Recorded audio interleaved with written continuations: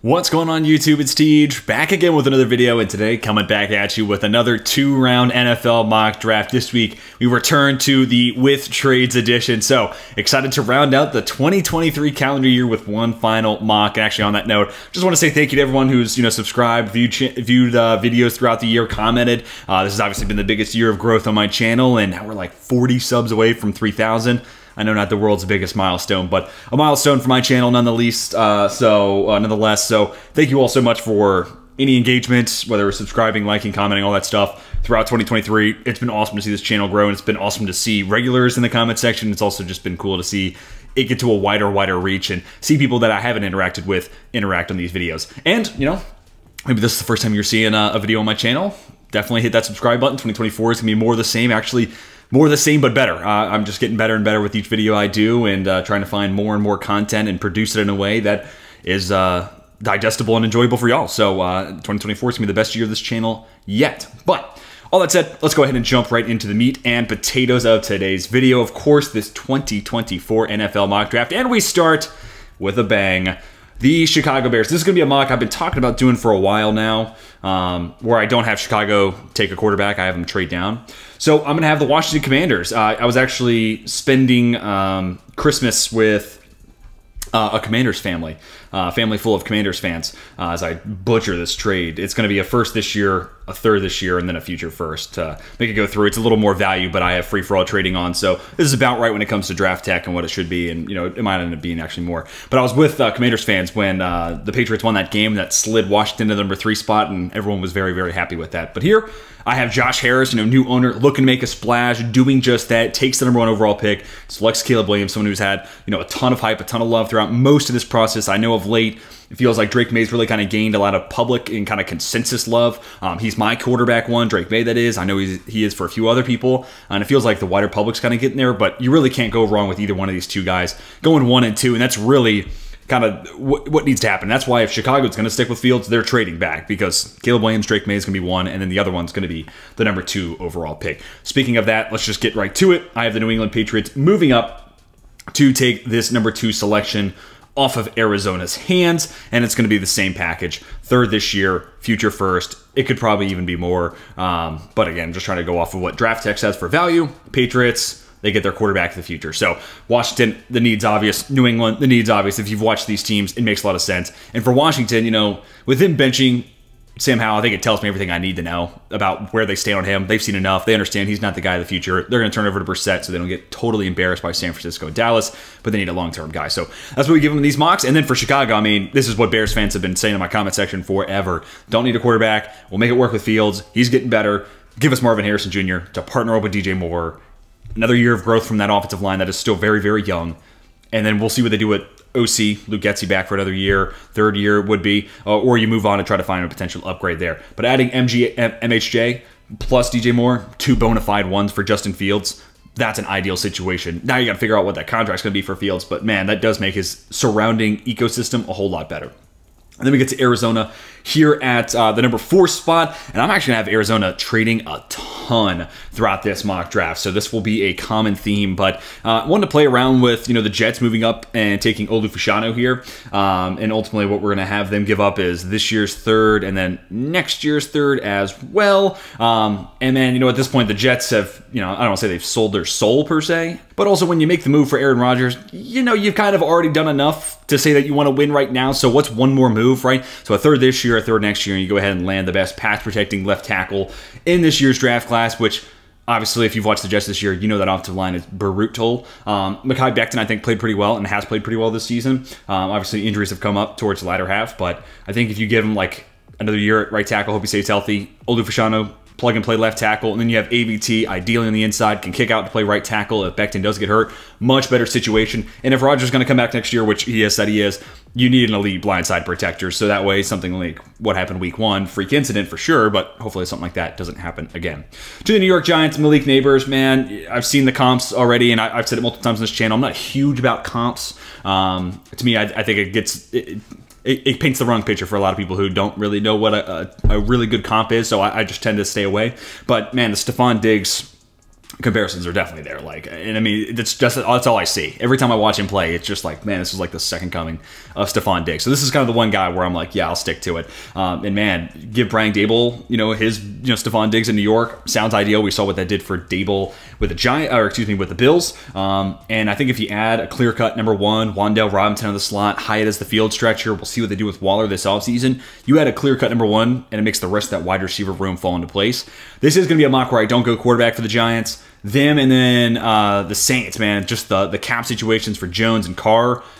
I just couldn't make it happen in this mock. Maybe I'll do it in a future video, but both those guys are going to be really hard to move off of this upcoming season. Now, that being said, I do have the Denver Broncos taking quarterback. Spoiler once we get there, and they're obviously willing to swallow that pill. So we'll see. Maybe we get more information about those two sides. But for right now, I'm not going to have them take quarterback in this last 2023 mock. Brock Bowers then going to be the pick to the LA Chargers. They just need more receiving talent. Ideally, you get Keenan Allen back next year on an affordable number, probably on an extension. Mike Williams can somehow stay healthy. Quentin Johnston gets better in year 2, and then you can add Brock Bowers as a Gerald Everett upgrade. And then we'll see what happens with Austin Eckler. But in reality, Mike Williams can't play 17 games. Quentin Johnston doesn't look great. Maybe he does get better year 2. And then Keenan Allen's probably back. Eckler's probably gone. So you're missing a decent amount of firepower. And we've seen what this offense, asked Justin Herbert to do with a lacking of firepower. And I think Josh Palmer's a solid player too. I want to throw that in there. But I think if you get Brock Bowers, it just opens up for how much would you could do over the middle of the field. Plus, Kellen Moore, think about his time in Dallas, used the tight ends a ton. Made Dalton Schultz a big-time name right before he left to go to Houston, and Moore got this job here in LA. So I could see him doing a whole lot more, and then honestly elevating into another level with Brock Bowers. All right, on to the Tennessee Titans. Real easy one here. Joe Alt. I mean, whether it's been Andre Dillard at left tackle or the kind of turnstile of guys that have been at right tackle this year, Tennessee needs an upgrade at both sides. So Alt, plug and play, stick him at left tackle. Awesome. Partner him up with Peter Skoronski on that left side of the O-line. Feels awesome, not only from a pass pro standpoint, but those two guys are awesome run blockers as well. How many times can I say awesome when talking about this pick? But that would really pave the way for Derrick Henry, Tajay Spears running left side. Or you could try to flip him over to the right tackle side if you want to give Dillard another shot, or if you think, Jalen Duncan's going to be better in year 2. And I think Alt's more than technically refined to be able to do something like that and switch positions. So love this pick. It makes a whole lot of sense there for Tennessee. We're going to have back-to-back edge rushers come off the board here at 8 and 9. But first, we're going to have Chicago trading back. And it's going to actually give us a quarterback. Then we're going to get to back-to-back edges. So that gives it away a little bit. But I'm going to have Atlanta move up from 10 up to 8. And they're going to give up the second of these third-round picks that they have. And the pick here, Jaden Daniels. I mean, I have been noted on this channel to not be a very big believer in Desmond Ridder. I think this year has just kind of backed that up. And Taylor Heineke basically has played football in which he's not trying to lose games, and that has been an upgrade and elevated that offense, including last week against the Colts, who I think have a pretty good defense. So tough there, and I think Jaden Daniels can be just basically an upgraded Desmond Ridder. A little bit more processing building. I think he can get the ball out a little bit quicker. Certainly did so far in college. Might be an even better athlete, might have even more arm strength. I just think, again, it's kind of like Desmond Ridder across the board, just a little bit better. So would absolutely love this for the Atlanta Falcons. And then we'll see what happens with Arthur Smith. But if he's still there, I think he could do a lot with Jaden Daniels. Now, hopefully, he just really buys into, hey, Bijan Robinson's a good football player. Drake London is a very good football player. I want to put the ball in their hands. All right, now let's get to this aforementioned little bit of an edge run here inside the top 10. I have Jared Verse be the first edge off the board. To me, right now, I think he's edge 1, man. He closed out the season really, really strong. Arizona could use a dude there on the edge. They got a couple guys who have okay and kind of taken steps forward, young in their career. Dennis Gardeck's giving you decent production, I guess. But they could use like a double-digit sack guy. And kind of like the receiver conversation. When you have a dude, you have that clear-cut, star-level guy, the rest of it all kind of falls into place. And I think the Cardinals could have that with Jared Verse. And then to the Chicago Bears, I'm going to have them take Dallas Turner. Ultimately, it wouldn't shock me if Turner's the first edge off the board just because he's so explosive and he's added a little bit of muscle. He's added the inside counter, so he's kind of like a Nate Wiggins in a regard where I talked about him, and he's just getting better and better. Every time we see him, he's just getting a little bit better. And that's kind of been true for Dallas Turner over these last 2 years. We see the athleticism, and now he's getting better, and he's showing refinement. That's going to be really, really alluring to a lot of NFL teams. So wouldn't shock me if ultimately the order's flipped here, and it's Turner going 9, Verse going 10. But either way, love the fits for both those teams, and I think they got 2 awesome edge rushers in the mix. And then at pick 11, again, I thought about going quarterback here. Trust me, Saints fans, I hear you. Derek Carr has not been good. I totally agree. Maybe you can make a change at OC and just elevate him, but he's got more than $50 million in dead cap next year. You can't move on from him. And given where you guys are in salary cap, like if you swallow that pill and move on from Derek Carr, you're already looking at a pretty tough financial situation to basically be giving up part of your salary cap for a guy who's not going to play for you. Like, I just don't think you have that type of flexibility. So it's probably going to have to be another year, Derek Carr. Maybe you could draft someone. I think this is a decent class full of developmental guys. Maybe you get someone a little bit later on. Also should be noted, I'm not going to have Quinn Ewers come off the board in this mock just because I think he'll go back to school. I do have McCarthy come off the board, so I don't know. I'm kind of talking on both sides of my mouth. But we'll find out here soon enough. But Rome Odunze, this is just a Michael Thomas replacement, someone with similar size, similar physicality. But I think Rome Odunze brings more explosiveness, more downfield ability than a Michael Thomas has. So it's almost Michael Thomas plus, a guy who wins at all three levels while still can be that physical, over-the-middle slant boy, if you will, for this offense. And a running mate there for Chris Olave. That will hopefully go a long way to seeing what we can get out of Derek Carr in year 2. To the Green Bay Packers, I love this fit with Cooper DeJean. And man, after watching the Bucs game and watching, Chris Godwin rip them alive, I mean, Joe Barry's got to go as DC. He just plays too soft at coverage. Like, I can get behind the too high philosophy. Trust me, I think I would do the same thing. But yeah, can't play that far off. They give up way too much underneath, and they have constant coverage miscommunication. So Barry's got to go. But man, if you added Cooper DeJean to play the slot, keep him in the box, let him be a good tackler, take away the middle of the field throws, that inside receiver if you're playing man, like that could be a really compelling addition at secondary. That being said, if they also want to go outside corner, or maybe that's where they think DeJean can play, that also makes sense because I'm assuming Jair Alexander is not going to be a Green Bay Packer next year, especially after his suspension for what he did in Carolina. So Jair's out, maybe DeJean's playing outside. I'd play him in the slot, and then we can kind of figure out who's going to be on the perimeter. That's just because I prioritize the slot a ton. Either way, makes a lot of sense for Green Bay. And let's just be honest. They're going to go defense round 1, and then they'll swing back and maybe go offense sometime in round 2. That's just the Green Bay Packer way for the most part. Then we get to the Las Vegas Raiders, and now let's have some fun. We're going to have a little bit of a quarterback run here. I think we got to this spot 13, 14, 15, where these 3 teams all need a quarterback for next year, and at this point, you didn't have to trade up, so why wouldn't you take the quarterback? So I'm going to have Bo Nix come off the board. He's my QB5, but man, I've been really impressed with what Antonio Pierce has done, and he's done that with Aiden O'Connell, like 60-something yards against Kansas City, getting out a W. And I think Bo Nix could be a guy you just plug in right away. And if you keep Devontae Adams around, cool, there's a target to take advantage. If you keep Jacoby Myers around, awesome, there's a number 2. We'll see what happens with Jacobs. I think he can just be kind of the trigger guy. Kind of be the conductor to this train, which is similar to what he did at Oregon. I think he's got enough arm strength to play at the next level. Quick processor, a little bit on the older side, but if you're looking for a starter too, I could see where the Raiders sell themselves on that being a point of interest and a reason why they would take him here at 13. Broncos, I'm going to go J.J. McCarthy. Easily could have been Michael Penix, but ultimately between these two, I think the NFL would lean towards McCarthy and the arm talent there versus the injury history that comes with Penix. I would obviously go with Penix. He's my QB3 just ahead of Daniels. Those two can be flipped any day. I kind of go back and forth on it. Just depends on who you're looking for, what type of QB. But McCarthy, he definitely comes with the upside, has a, flamethrower for an arm. He throws as hard as anybody in this class. That's kind of my issue with him. Not a whole lot of layered throws, not a lot of touch on his tape. And also the fewest amount of passing attempts of anybody in this class. Played on a team that could win in a variety of ways. The burden wasn't on his shoulders. So that's something where if he did go back to Michigan, it'd be interesting to see how he handles that. But if he does declare, because Michigan looks good in the playoff, totally would make sense. He'd probably go somewhere round 1 just off the arm talent, plus mobility on top of that. And then for Denver, man, sitting down Russell Wilson, just like the Howell thing, but this is way more evident that they're done with Russell Wilson. They're moving on. I have no idea where he goes next year. Maybe the team right after them. I think they're the betting favorites right now, Minnesota. Maybe they would check that out. But if I'm a team, I'm steering clear of Russell Wilson. I wouldn't want to shoulder that burden. Speaking of the Minnesota Vikings, let's give him Michael Penix. I've said multiple times this channel, man, if Michael Penix can end up going to Los Angeles, depending on what happens with Stafford, or Minnesota, depending on what happens with Kirk Cousins and that timeline, yada, yada, yada, I would love that. Because he's got a situation now where he's got some good, talented receivers around him. He's got 3 dudes that I really, really like. Jalen McMillan was a preseason honorable mention for me at my receiver rankings. Remember, Dunde's been wide receiver 3 for me from start to finish of this cycle. And Jalen Polk is feels like a Chris Godwin type. We'll talk about him later on in this video, obviously. So I want to see him go to a place where he's got a couple receivers, and like Minnesota, Hawkinson coming back off injury. Figure to see him be one of the best tight ends in football. Justin Jefferson, one of the best receivers in football, maybe the best.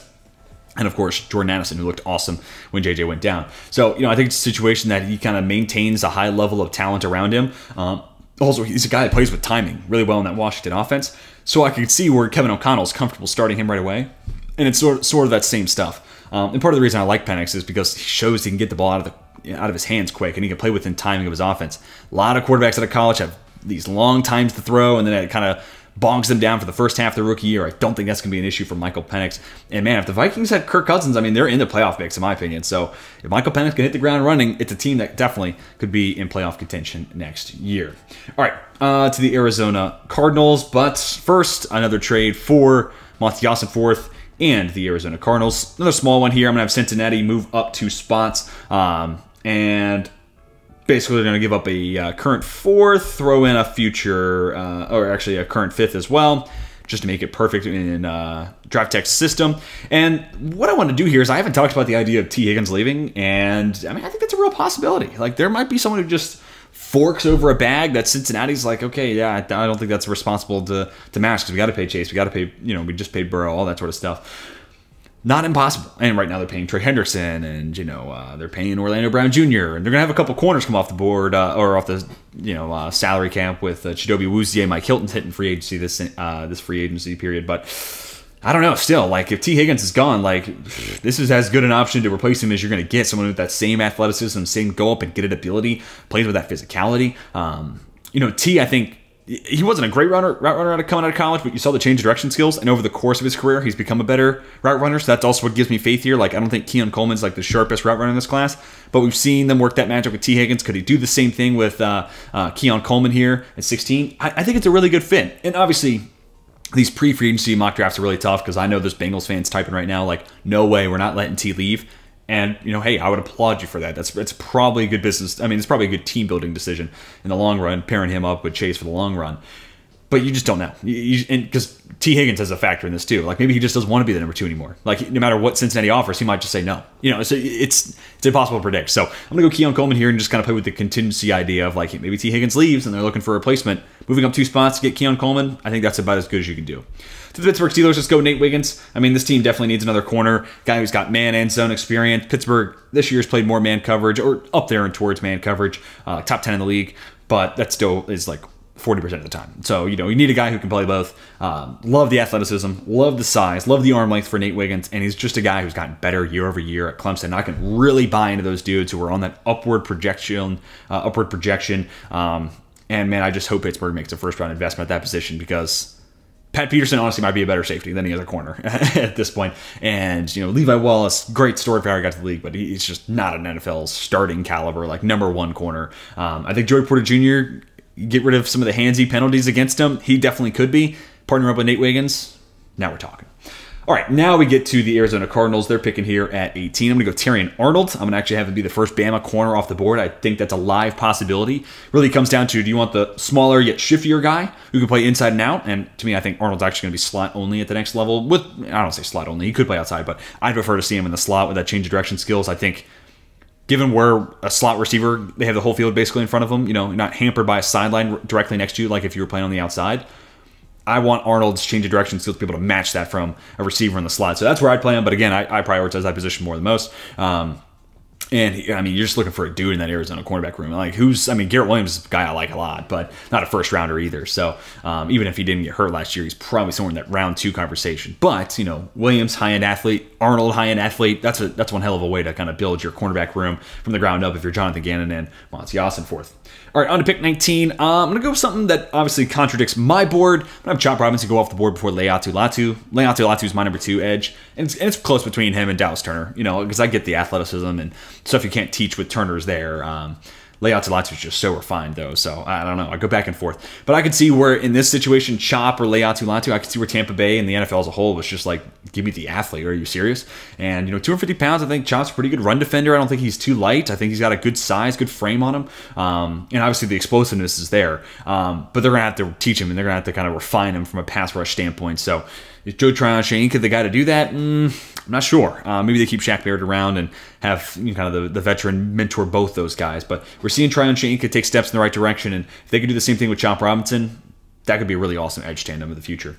All right, on to the Indianapolis Colts. Scram up Kool-Aid McKinstry come off the board. With Juju Brents, 6'4", awesome change of direction. I just love to see them add another long, lanky corner. I played around with the idea of Quinyon Mitchell here. But here, in this situation, Kool-Aid makes it to them, and he's the best man press corner in this class. And that's just a skill set that, yeah, he may run in the 4.5s, but if you're that awesome in hand fighting and getting receivers jammed at the line of scrimmage and you have that play strength, He kind of makes up for some of that. And ultimately, I think he gets enough recovery speed. I think he's got enough makeup speed to where it's not a total liability against speedy receivers either.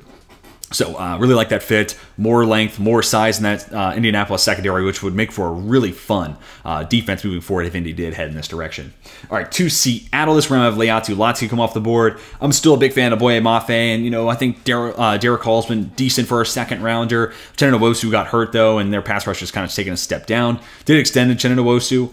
But man, I just think in this situation, it's worth having the conversation of Leatu Latu, this NFL-ready guy, one of the most NFL-ready edge rusher, in my opinion. Him and Verse, falls in your lap at 21. Can you pass on this? Last offseason, you make the investment with Draymond Jones on the inside. I think you could go, someone like a Byron Murphy maybe to partner up with him on the inside. T'Vondre Sweat to shore up that run defense sure makes sense. But at the same time, you get Leatu Latu, plug him in a rotation with Boye Mafe, with Uchenna Nwosu, keep using him in unique ways. And then you factor in what you've already done with the investment on the inside. That would be such a scary pass rush to face week in and week out. Oh, and by the way, quarterback's got to get rid of the ball quick. And the guys covering those receivers are Devon Witherspoon, Reek Willen, who I think long-term are going to be really big pieces of that defense. So I would just love its addition. I know a lot of Seattle fans don't love the idea of going edge, but let me hear your argument. If Leatu Latu falls to you, tell me why you would pass on this. Because to me, I think you'd be, for lack of a better phrase, crazy to do just that. To the Jacksonville Jaguars, I'm going to have Braylon Trice come off the board. Obviously, he's got a couple of big games, or at least one big game ahead of him in the near future, and potentially another one thereafter. But man, he's been the Washington pass rush for most of the season. He does an awesome job turning speed to power. He's a little one note with that. But, maybe that's just the one note you need, and especially when you plug him into this Jags defense, and assuming that Jacksonville extends Josh Allen, they work that out. You have the finesse, specialist and Josh Allen, and then you speed to power guy on the other side, Braylon Trice, and you got Trayvon Walker in the mix. Like, that's a really awesome edge trio for the future. Well, I think Trayvon Walker's still got some work to do, but, if he's kind of playing third fiddle, moving inside, playing outside, you're kind of moving him all over the field. I'm intrigued by that. I definitely am. So there's not a whole lot of places where I would say, hey, Braylon Trice, I'd give the green light for him going in the first round. But Jacksonville's one of those places because you got a dude, you got a stud in Josh Allen, and he's a perfect complement for what Braylon Trice and how he wins. So I actually like this landing spot a ton for Jacksonville. All right, then we're going to get to the Los Angeles Rams, but I'm going to have them first trade back with the Houston Texans. So the Rams are going to go from 23. Houston's going to come up from 27. Included in this trade, Houston's going to throw out a third, and then Los Angeles will chuck a 5 back to the Texans. And then here, man, with Titus Howard moving inside to play guard, right tackle's been an issue. George Fant, I don't think was great. And then something, I think his name's Howard Cheek, which honestly sounds like a makeup player from Madden. That sounds like somebody's pranking me. But he gave up 10 pressures last week. He's just not been good at right tackle. So you got a plug-and-play Alabama product, multi-year starter from the Crimson Tide who has off-the-charts athleticism, great frame to go with it, more than enough play strength. Really, the only thing that kind of prevents this from happening is, does J.C. Latham really make it at 23? Feels like a little bit of a stretch. We had some of these right tackles fall. That's what makes it tough. Is you talk about these tackles and you get really excited about the 2 left tackles, and the right tackles sometimes kind of fall at the back of your mind. And that's sort of what happened here in this situation. But every draft kind of pushes guys down the board, so maybe it's the right tackle trio here with Latham, Mims, and Fuaga. But man, I would love this spot for Houston. Plug and play starter there at right tackle, high ceiling, partner up with Laramie Tunsil. Titus Howard stays inside to play guard. You worked out the extension with Shaq Mason, keep him in there over at the right side, and then you just drafted a center last year and Jared Patterson out of Notre Dame. So it feels like, with one more piece, that offensive line, the next 2 years at least, is set in Houston. All right, let's get on to Buffalo. I'm actually going to have them trade back as well, and this time it's going to be the San Francisco 49ers as the team to come up. So from 24 to 31, and San Francisco is going to give Buffalo both a third and a fifth. And kind of the same thinking, these right tackles fell on the board, and now I think we got into striking range for 2 teams that could definitely use an upgrade at right tackle and a long-term piece there. And for San Francisco, it's like, you get to draft this uber athletic, great moving tackle who might honestly get drafted in the first round for his college football playoff game last year against Ohio State alone. He might go in the first round just from that game alone. Plug and play him at right tackle. I mean, that's an awesome addition there for San Francisco. And they may do with Colt McKivitz, but just imagine the ceiling that Mims has, what that looks like if they plug him into that. And then you have a tackle tandem of Mims with an abundance of play strength, awesome movement skills, and he's a monster build of a human being. And on the other side, it's Trent Williams, who you already run behind almost all the time. that sets up for a really balanced and a really tough San Francisco offense to face. All right, now let's get on to Kansas City. I'm going to go AD Mitchell here. One, MVS's contract's very cuttable this offseason, so I think if you draft AD Mitchell here, you're definitely saving some money with MVS being a cut casualty. And honestly, I think AD Mitchell also comes with a little bit more yak ability than what would they do at an MVS. I don't know. I struggle with this one because Emeka Egbuka makes sense to me too. They're using Rashee Rice more as a yards after the catch guy than a separator up until that New England game, where you start to see him separate a good bit.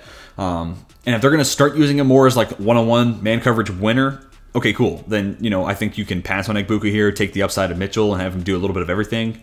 Speed size guy for sure, and tap into that. But if you're not, then I kind of feel like you need a man coverage, a guy on 3rd and 8 that can get away from his corner and get away from his assignment and get you the first down, move the sticks. And that's definitely something they're missing right now, a true separator.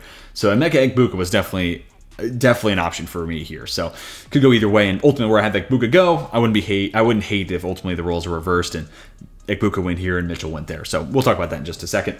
Let's get to Dallas here at 26. Boring as can be, but I'm going to go Graham Barton. I think in this situation, you only got right tackles left. I don't want to flip to Talise Fuaga to play left tackle. If I'm going to draft him, I want to play him at right tackle. So I'm going to have Graham Barton be the pick for the Cowboys. You plug him in at left guard, and then you hope this transition to left tackle for Tyler Smith goes smooth as Tyron Smith hits free agency. Maybe they'll just bring him back on a 1-year deal and keep him as a starter, and they'll kind of just pass on this need for another year. Wouldn't surprise me, but also at that point they might just go tackle sometime in the 2nd or 3rd, which is a contingency plan. But in this situation, I think Tyron Smith's gone, so let's go ahead and try to address that left side of the offensive line, whether a tackle or a guard. I think we have some flexibility given Tyler Smith can play either one for us. All right, let's go to the Rams here at 27. Let's give them a really nice athlete with great size and great tape to go with it, Kamari Lassiter. And those are all kind of things that I don't think the Rams cornerback room has at this moment, especially on the outside. I think this would be pretty much day one, their most talented corner in the room. And yeah, again, throw in there NFL size and weight, arm length. He's done in the SEC too, so I just think this is a plug-and-play starter for the Rams where they desperately need one on that defense. They've been making do with Raheem Morris, kind of keeping those guys clean, but you add this type of talent to it, you can do a lot more with it. All right, on to pick number 28, sticking in the cornerback room. Long-term corner is going to be an issue because, Cam Sutton's 3-year contract, but it's a 1-year deal for Emmanuel Mosley. It's a 1-year deal for CJ Gardner-Johnson, and, we're already at the point where it's like, Effecti Melifonwu is kind of being used as a corner, kind of being used as like a safety, kind of being used as a pass rusher. He had 2 sacks last week. They're kind of using him in a lot of different ways, which I kind of dig. A guy I like to like coming out of Syracuse. Liked where they got him in the 3rd round, but they need like a number 1 like outside corner of the future. And maybe they don't really need a number 1 because it's a good offense. They'll put up a lot of points. They just need 2 guys who aren't going to lose them game week in, week out. Cam Sutton is definitely in that type. He's good enough to not cost you a game, but not great enough to like fetch $20 million in the offseason. And then you throw Quinyon Mitchell in there, 6'2", 200 pounds, plays with awesome physicality, also a ton of ball production. It kind of sets up a situation where Sutton maybe gets the more speedy, agile, separator receiver assignment, and Quinyon Mitchell maybe gets the bigger, more physical guy, because I think that's where their strengths line up. So I love seeing cornerback rooms, edge rooms really get bounced out with guys who can win in different ways, so that way no matter what you see in a week, you have an answer for it. So I love the addition of Quinyon Mitchell here at 28, partner him up with Cam Sutton. Feels like it, steadies that secondary moving forward. Play Brian Branch in the slot. Okay, I'm very good with that if I'm a Detroit Lions fan. All right, on to Miami at 29. I'm going to do the same thing I did last week. Devondre Sweat. This is a team built on speed, but I think they should pass on this one. Just draft the 360-pound monster to plug up the middle of that defense. And, Vic Fangio, his defense typically hasn't struggled against the run like a lot of his disciples have. But if Devondre Sweat were to make a team one-dimensional against that defense that is naturally not going to give up a ton of big plays and features Jalen Ramsey and Xavier Howard at corner and Kader Kohu, I think, is a lot better slot. Okay, you're going to create a lot of takeaways. You're going to create a lot of turnovers if you're kind of sitting in pass coverage waiting for it to come your way because Devondre Sweat's taken away any ability to run against Miami. So it kind of feels like a piece that they're missing in the middle of that defense. Plus, then it makes Christian Wilkins just kind of pin his ears back, focus on being a pass rusher, let him be great at that. It just feels like it elevates that defense. This is the one kind of missing component. Plus, Devondre Sweat's a solid pass rusher. Like he was pretty good this year, and I think there's NFL potential for him to be just that at the next level. So, just would be an awesome addition to that Miami defense. All right, let's get on to Philadelphia. This round of Talise Fuaga come off the board. Fuaga, I think, is going to test out as a pretty good athlete, but the numbers are definitely going to give us an answer to where if he's really going to fit with Philadelphia long term. Again, I think he's going to be like a solid, maybe a touch above average athlete, but he's definitely not going to be J.C. Latham or Marius Mims. Like, he's not going to be that special. But that being said, also just throwing his tape at Oregon State, he gets quick out of his stance, and he's got an abundance of play strength, and he's just an absolute mover of people in the run game. So would love that, and it just kind of feels like he has the physicality and that mean streak to be a Philadelphia Eagle. It's just going to come down to, does he have enough movement skills to kind of fit into that blocking scheme? All right, on to Buffalo there at 31. Obviously, you have Gabe Davis hitting free agency, so I want to go wide receiver here, and a name I haven't given them is Xavier Legette. Could he be that physical receiver they don't really have right now? I think so. I know Gabe Davis could be a contested catch guy, but they really use him as like a field stretcher, and that's about it. I think you can get that out of Legette, and also more yak ability than they're getting out of Gabe Davis here. So I'm really just trying to diversify this offense a little bit. And also, you know, another spot where like Buka could make sense, because like, is Stephon Diggs going to be a Buffalo Bill next year? Like, if they keep like not throwing him the ball, I have a hard time thinking he's going to want to stick there in Buffalo. I got a feeling that he's going to want to go to an offense where he's going to be utilized, something like Kansas City or, you know, something like that. But I'm obviously talking off, top of my head here. It's just something I'm kind of thinking about. You know, does Stephon Diggs want to be in Buffalo next year? It's not necessarily the sexiest place to play either. So who knows? Maybe Egbuka could be, you know, a Diggs replacement. But here, let's have Legette be our Gabe Davis replacement, especially with his yak ability. Like, this is an offense under Joe Brady that's gone more of like, let's look underneath, and then when the chances are there, when there's an opening, we'll push the ball down the field, as opposed to with Ken Dorsey, it felt like they were always looking for the big shot and then checking down. So just two different ways to basically run the same offense. But if they're going to look more short to then go long, I think Legette could add more to that offense than Gabe Davis does right now. All right, last pick of the first round. For the Baltimore Ravens, I'm going to have them go ahead and select another Texas interior defensive lineman, Byron Murphy. Kind of like what we did a little bit earlier on, kind of anticipating what might happen in free agency. If Cincinnati loses T. Higgins, maybe they'll draft Keon Coleman. If Justin Madubuike, who's going to get an absolute bag this free agency, if he leaves Baltimore, this becomes a pretty pressing need, I think, on the inside. And even if you don't, like Byron Murphy and Madubuike as your pass rushers from the inside. Oh, and, you know, Travis Jones there to be the two-gapping nose tackle in between them when you're in base. That's an awesome defensive line. That is just straight up an awesome defensive line. And then you'll kind of pick and choose, find out what's going to happen alongside Odafe Owe at the edge rushing spot. Maybe David Ojabo comes back 100%. Love to see that. I just think Byron Murphy, man, this is honestly, and the reason, obviously, Johnny Newton didn't go in the first round of this mock. I just, at this point, I don't know why a team wouldn't draft Byron Murphy over him. He's so much the same player. Maybe Newton's a little bit better against the run, I'll give you that, but from a pass rush standpoint, I'd take Murphy, and he's also about 20 pounds heavier than Johnny Newton, so Newton's not going to stay on the board for much longer, trust me. He's going to go on the board in actually just 2 picks, but I think Byron Murphy and Tavondre Sweat at this point, I think, have passed him, in my eyes, at least, and if Madubuike leaves, Byron Murphy would be a really compelling ad as a replacement there in Baltimore. All right, on to the second round, Carolina Panthers. Let's give them a receiver here. This is where I have Emeka Egbuka come off the board. So again, if you know Egbuka is the Kansas City Chiefs guy, you make this A.D. Mitchell, and basically he's just like a long-term, at least, DJ Chark replacement. Love that. I think either way can work. It's also going to be interesting to see, because I think Carolina's got to sign a receiver in free agency, like a notable name in free agency, not like another Adam Thielen type, like a notable name in free agency, and then draft one too. And then you give yourself a chance, plus Jonathan Mingo, your second rounder from last year. Now you give, Bryce Young a chance to actually have some success.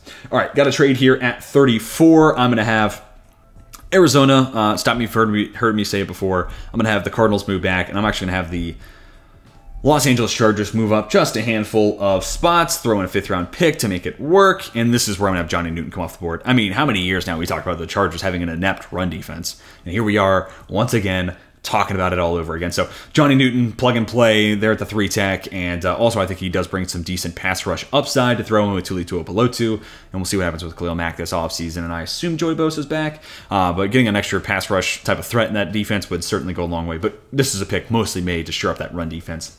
To New England here at 35, another receiver off the board now. Let's go Brian Thomas Jr.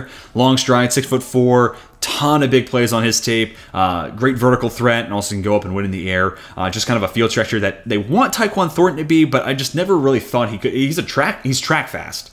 I don't think it really translates to the NFL level, because he's not always just going to run away from a DB. I think Thomas can do some of that, not quite as fast as Tyquan Thornton, but he can be that deep downfield threat and has enough speed to threaten over the top, but does it with a lot more physicality, and someone that, if you're going to throw a 50-50 ball, Brian Thomas Jr., Tyquan Thornton, you're throwing to Brian Thomas Jr.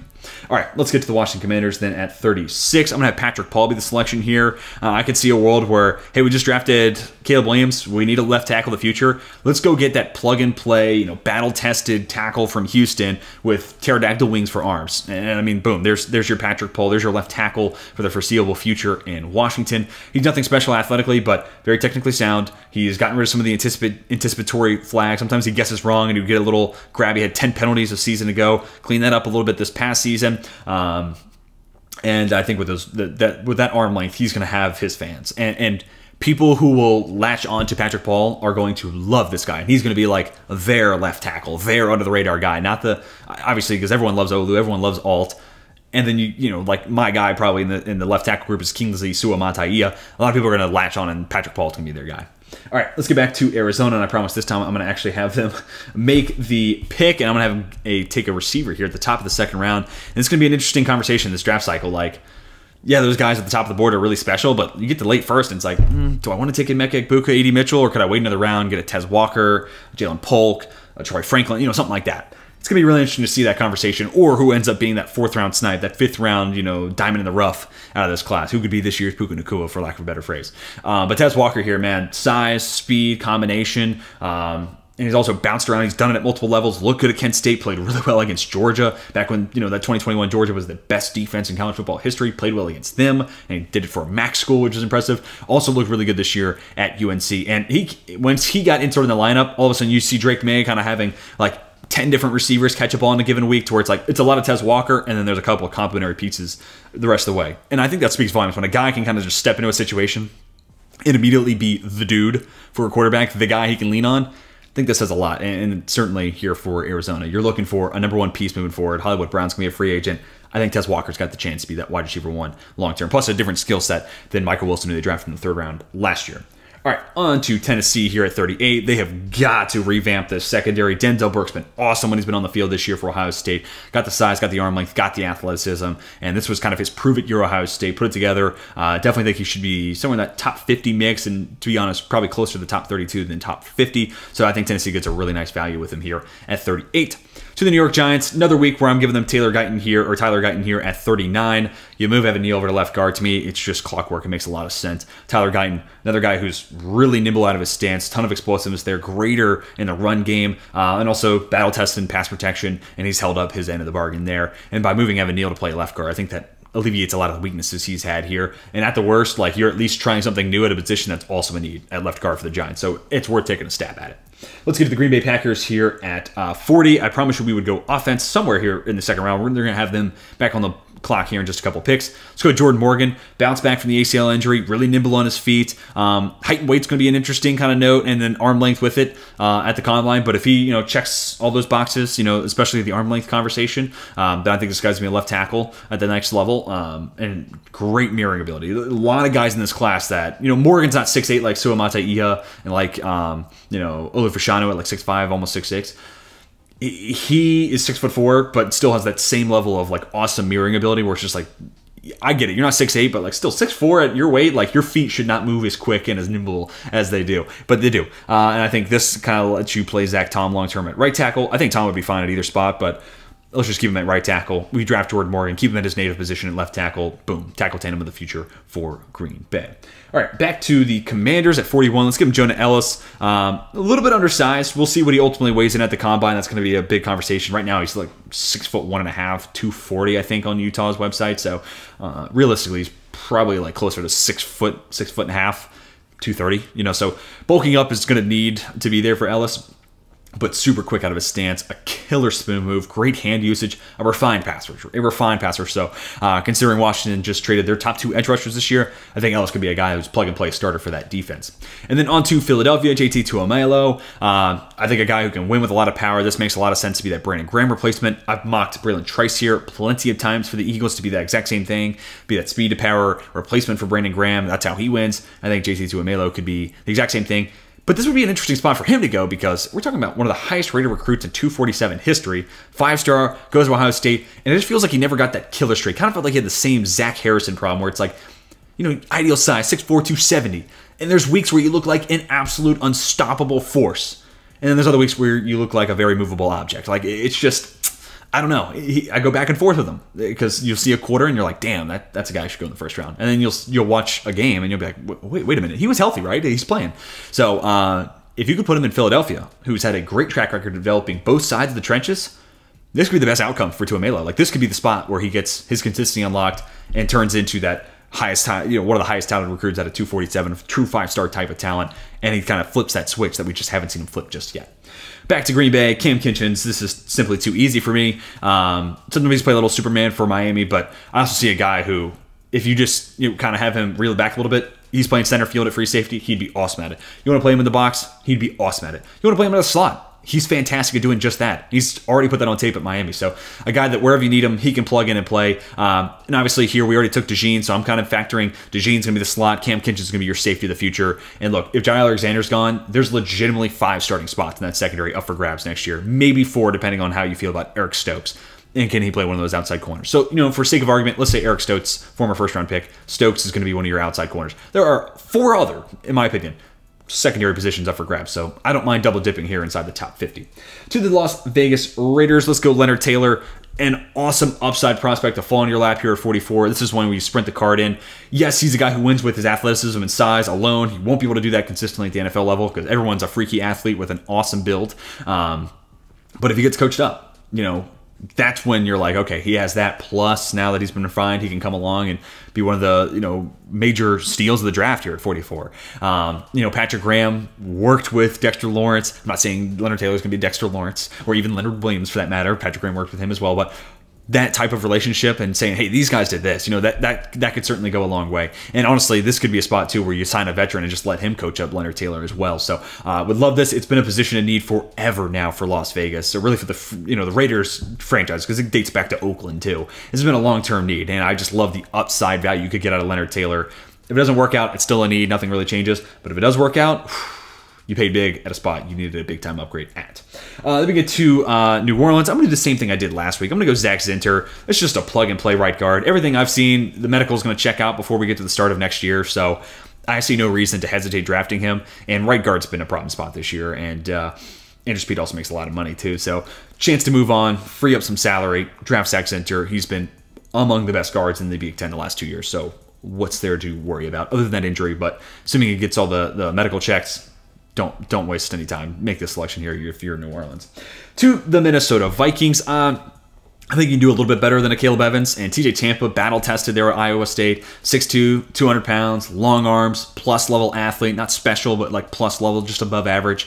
Checks a lot of boxes. Man-zone flexibility. I like a lot of what TJ Tampa brings to the floor. One of the higher floor guys, I think, out of this cornerback class. May not have like special ceiling, like a Nate Wiggins maybe, but I think it has one of the higher floors of this group. Let me get to Atlanta 47. I'm going to go Jack Sawyer here. It's been a few weeks since we had Sawyer in a mock, and man, awesome run defender, honestly better run defender than JT Tuamelo, which makes no sense because Tuamelo's play strength at 6'4", 270, his arm, he should be an awesome run defender consistently, but again, inconsistency a major problem for him. Sawyer, man, got a nose for the football. They've even used him a couple times as a QB spy, which I just love that type of this is an athlete that can match some of the best players on this field, so let's just have him keep eyes on the quarterback so we don't lose in that way. But also we've seen him start to turn a corner this year as a pass rusher. We're seeing that 5-star athleticism fully put on display with a burst at the line of scrimmage. Needs to be coached up a little bit with the hand usage and teaching him a few more moves, but that I think you're willing to do that here in the second round. Take advantage of the athlete who's already a high-level run defender, can be used in a variety of different ways, move him over the field. I like this a lot. And it's just a little something different here to talk about with Atlanta. And plus, he kind of brings the power where Arnold Ebiketie is kind of more of that finesse rusher, so it's a nice compliment there on the edge. To the Pittsburgh Steelers at 48. A little something different I haven't done. But look, Mason Cole is bad. Mason Cole is just objectively bad. He's a good locker room guy, for sure. Don't get me wrong there. But Jackson Powers Johnson would be the chance for the Steelers to find this, Pittsburgh's got a great track record of drafting centers, right? Mike Webster, Marquise Pouncey, obviously, right thereafter. And Jackson Powers Johnson to me is the top center in this class. And, Pittsburgh's going to stick with this zone blocking scheme next year. We'll see what they do with the coaching staff and what changes may come with the blocking scheme. But they do stick in a typically zone blocking scheme. This is just this is Tyler Linderbaum plus 25 pounds. So I love this. I would love this as a Steelers fan. It's not the sexiest of picks, but it's so much better than Mason Cole, who's literally some weeks having a hard time snapping it back to the quarterback, which, sounds like rule one for a center, but it's been a point of concern. Also, I think the Travis Frederick effect could be here for Jackson Powers Johnson, depending on where he goes. Frederick, when he was with Dallas and, when he was healthy, it's the best offensive line in football. He leaves for a year because of a scary injury. They go to just a pretty good offensive line. And then he comes back and they're the best offensive line all over again in football. Sometimes that missing center goes a long way and pieces everything together. The alternative here is Pittsburgh could also draft a guard or sign a guard in free agency and just let James Daniels play center. I'd be fine with that as well.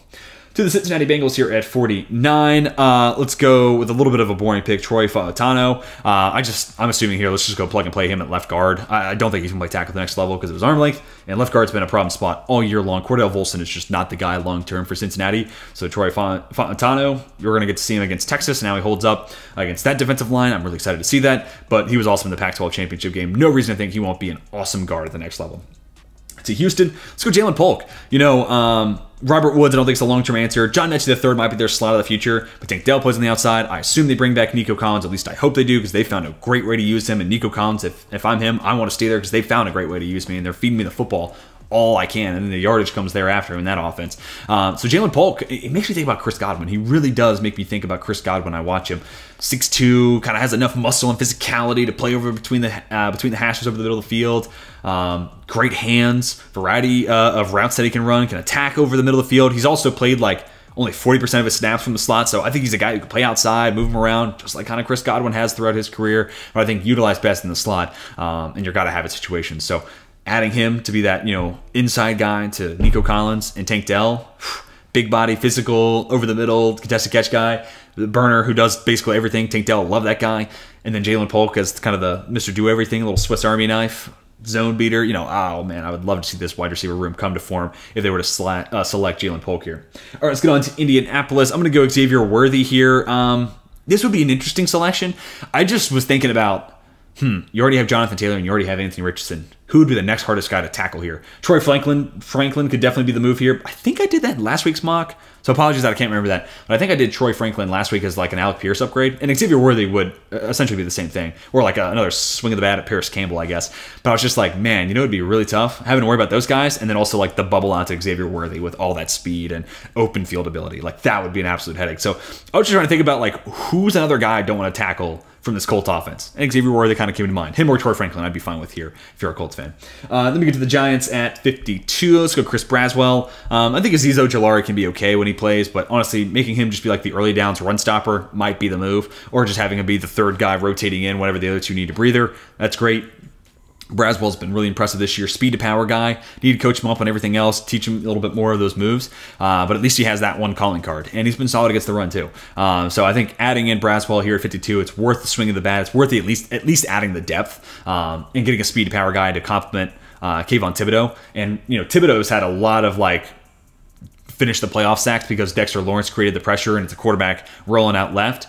Who's to say Braswell couldn't get some of that same production? But he's also a guy who just wins in a different way than Thibodeau. So, Thibodeau with the bend, Braswell with the speed to power, Dexter Lawrence just causing havoc there in the middle. Really like that pass rush outlook there for the Giants. This is where I'm going to have Troy Franklin come off the board. I'm going to have him go to the Jacksonville Jaguars. They've been pretty keen on getting the ball out of Trevor Lawrence's hand quick for the most part this season. And I think the yards after the catchability that Troy Franklin brings only assists in that, while also giving you a guy with a ton of long speed and an ideal, 6'3", might need to add a little bit of mass to be a consistent, physical guy down the field, but at least he's got the speed to challenge over the top. Plus he's 6'3", so those long strides come in handy as well. So another guy who can threaten over the top with Calvin Ridley, with Christian Kirk in that regard, but also a guy who can just give easy throws to on top of what you do with Christian Kirk. So just one other guy in the mix. And yeah, some of the skill sets overlap with other guys in that room, but that's how you keep a defense on their toes. You don't know if the quick, easy, yards after the catch play is designed for Kirk. You don't know if it's going to Franklin. So just trying to keep defense on their toes, and I think Jacksonville could use one more guy to play on the outside, a receiver. To the Los Angeles Rams here at 54. I'm actually going to have them trade back out of this selection, which is totally a Les Snead thing to do. Like, he trades down as much or more than anybody in the NFL draft just to stock up these day 3 picks. And hey, when, back-to-back 5th rounders turn into Kyron Williams and Puka Nacua, can you fault the man? No, you cannot. So I'm going to have Kansas City. Unfortunately, I wrote down 5th here in my notes, but I don't see a 5th. So let's just make it 6th instead. Oh, well, that's kind of the Les Snead thing. He wants quantity almost more than quality. He definitely wants both, but quantity is where this guy he really thrives. But anyways, Kingsley Suamataia is going to be the pick here for Kansas City Chiefs. It's a one-year deal for Donovan Smith. I think you take the chance on the upside that is Suamataia at 6'8". His feet move way better than he has any business having them. he struggles and he's not a great run blocker. And sometimes plays a little too tall, a little too upright. So there's things to fix and to clean up there for sure. But at the same time, he's been a high-graded PFF pass protector at that size with the foot movement skills that he has. It's at least worth drafting him for that because he's likely to be a good pass protector to the next level and keep Patrick Mahomes clean. And then you kind of figure out the rest. So left tackle, long-term need for Kansas City, and I love Kingsley Suamataia. I know I'm one of the higher guys on him, so maybe this is my bias kicking in. All right, at 55, I'm going to give Tampa Bay Kalen King. I know Antoine Winfield has played some in the slot, but he hasn't played a majority of the snaps from the slot. And the guy who has, I think they can do better than. And even if Kalen King doesn't play in the slot, which I think he should, kind of like Terry Arnold, I just think let's take advantage of that change of direction skills and play on the inside and take away easy throws and shifty receivers for an offense. Even if he does play on the outside, I know they extended Jamel Dean and Carlton Davis, but those guys have both struggled this year. Like, it's been really disappointing as a guy who liked both those dudes coming out of college. I loved them both, and they have struggled mightily. So Todd Bowles might need to change something up, put those guys in a better position to succeed, or they might just need someone else to kind of factor into that. But here, let's just say Kalen King plays in the slot. Antoine Winfield Jr., assuming they bring him back, is playing over the top in the box, playing some slot, all that stuff. And then hopefully those guys on the outside have a bounce-back season. All right, Buffalo then at 56. I'm going to go Tyler Nubin here. I mean, a mock draft with the Bills taking a safety. I know, shock, and you're a gaw here. But, yeah, it's a long-term need because I just made them into one person. Jordan Poyer and Micah Hyde cannot play forever. So got to get younger at that position. And, DeMar Hamlin, great story, but he's played 5 games this year. So I don't know if it's the medical that they don't trust him to want to come back and play. But also, as much as I love Taylor Rapp coming out of Washington, he's just a guy. He's a jag. I think you can do better there. Or at least give him someone better to run with. Maybe that's DeMar Hamlin. Sounds like Christian Benford's a corner of the future. They're going to kind of need him to. So, yeah, let's go corner here. Tyler Nubin, great center fielder there at Minnesota. And also, as the last line of defense, a very sure tackler.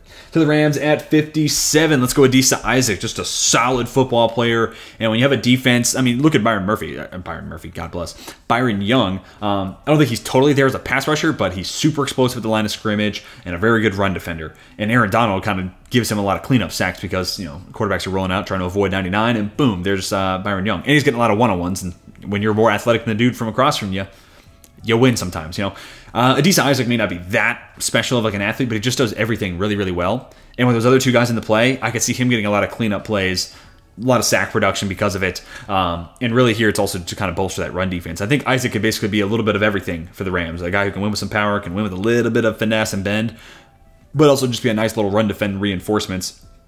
And with Donald and Young in the mix, guys who already do both those things really well. Aaron Donald brings a lot of the defensive attention, from a pass rush standpoint, makes Young's life easier. I think you do the same thing for Isaac as well. To the Cleveland Browns, let's go Peyton Wilson here. Another week where I'm giving the Browns an inside linebacker, but when you look at the roster, unless you can just have Joe Flacco play quarterback forever, and as long as he is, I mean, God bless, there's not a whole lot of holes in this roster. I thought about left tackle, maybe, Jedrick Wills. We'll see what ends up happening there long term. He hasn't been great as a first rounder, so maybe tackle here. But with Suamataia off the board, I didn't love the value.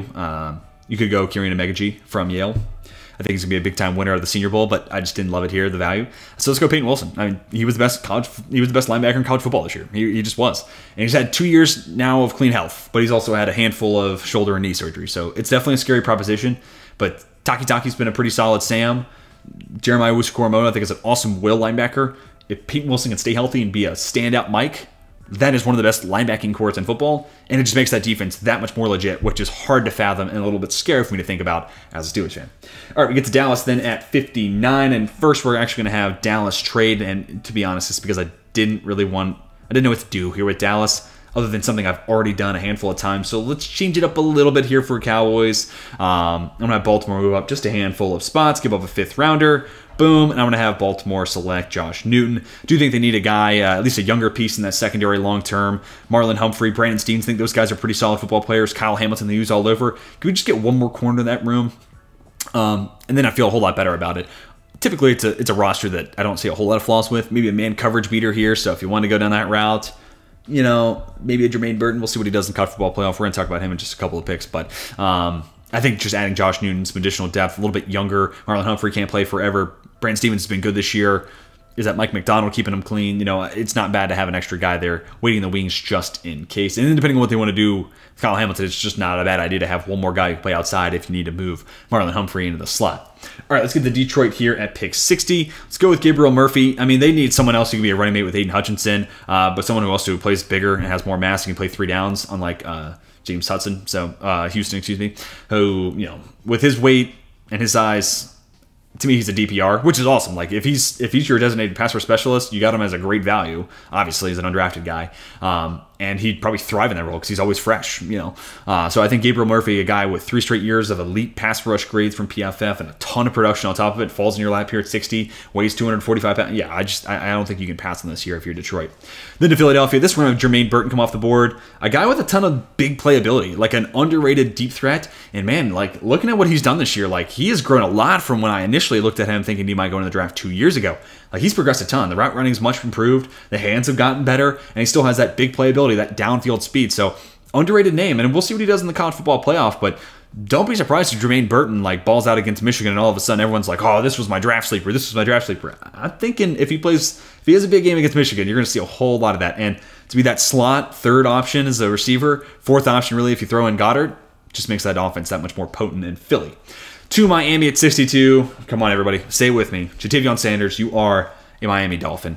Athleticism checks the box there for Mike McDaniels. A plus-level blocker, that checks the box. Plus, it's one more receiving threat you got to worry about. Plus Tyreek Hill, plus Jalen Waddle, plus those running backs. It's scary to think about how this could improve this offense and make them that much more potent. But it's the one spot they don't really tap into. And I think Sanders gives Mike McDaniel everything he needs at that position that he didn't get out of Gesicki, and it's going to be as close as he gets to a George Kittle type for this offense.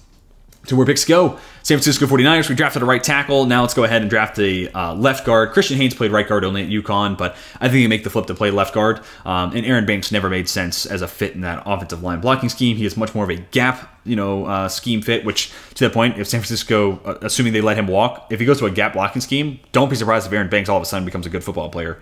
And Christian Haynes is a very athletic interior offensive lineman. Yes, he plays at UConn, doesn't have like the stiffest level of competition, but look at the tape, it's there. And at 315 pounds, actually plays pretty strong for that size, but would just be an awesome fit for that zone blocking scheme and actually would fit that blocking scheme unlike Aaron Banks. And the last pick is going to be Chris Jenkins. Not to harp on it too much, but the Dallas defensive line hasn't been great. I know they just drafted a Michigan defensive tackle last year, Mozzie Smith. He's supposed to be their run stopper, but at this point, he hasn't been. And at the worst, you have 3 interior defensive linemen for the future you're really happy about with Osa Odighizuwa, Mozzie Smith, and Chris Jenkins. So you can rotate those guys all around, and trust me, you'll be able to make it work. But guys, that's going to do it for my updated 2-round NFL mock draft with trades. Tell me what you think down below about the trades, who your favorite team is. Did you like the prospects that gave your squad? Who went too high and who went too low? Love to hear all your thoughts on this mock draft down below in the comment section. As long as you're respectful, I will at least acknowledge the comment, heart it, react to it, or more often than not, I respond to those comments when I have the time. So let me hear your thoughts, and if you don't like the picks I gave your squad, tell me who you would have gone with instead in those positions, and maybe what position group you're really trying to target in this upcoming NFL draft, or even free agency for that matter. But guys, that's going to do it for me. Hit the like button if you enjoyed. Subscribe if you're new to the channel. Again, we're about 40 away from 3,000 subscribers, and thank you all again for a great 2023 here on the channel. And man, I'm so pumped up to see what 2024 has in store for us. So subscribe for sure to see everything we have to do as I completely lose the ability to speak. But guys, that's going to do it for me. Hope you all have a fantastic rest of your day. And until next time, my name is Teach, and I'm signing off.